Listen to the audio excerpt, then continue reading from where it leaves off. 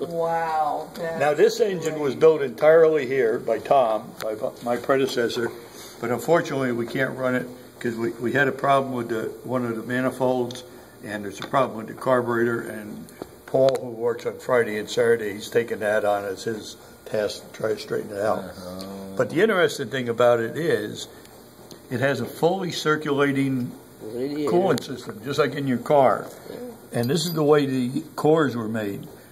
You start out with a solid piece of brass. I have a setup on the Shoreline lathe over here to show you how it was done. Oh, yeah.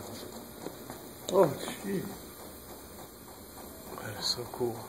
And what you do is you drill a hole from both ends, machine a little hub on each end, then you hold on to this in the chuck, put a center in this end, and then you come in with a parting blade